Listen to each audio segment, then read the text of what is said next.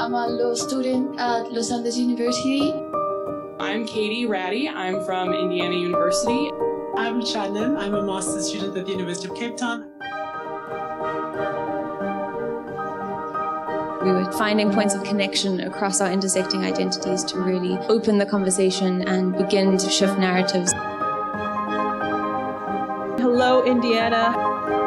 We need to have more discussion, dialogue, raising awareness.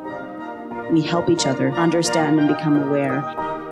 The American woman is told she can do anything, and she's basically shot down when she does.